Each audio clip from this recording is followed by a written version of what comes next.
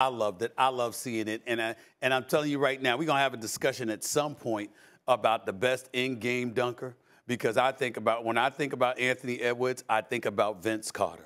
Oh, yeah, for sure. I mean, people don't realize in-game dunker how spectacular Vince Carter was. It was something special to behold. Of course, we thought about MJ, we thought about Kobe, but when it came to the category of in-game dunker, you look at Vince Carter and you say, man, it's hard to find anybody. Sean Kemp was another one, Stephen A. Sean Kemp was another one. Sean Kemp, without question. I mean, that's one of the all-timers when he rocked the baby against Denver. No doubt about it. No doubt about it. But Anthony Edwards is going to be talked about in that light if he's being talked about it already.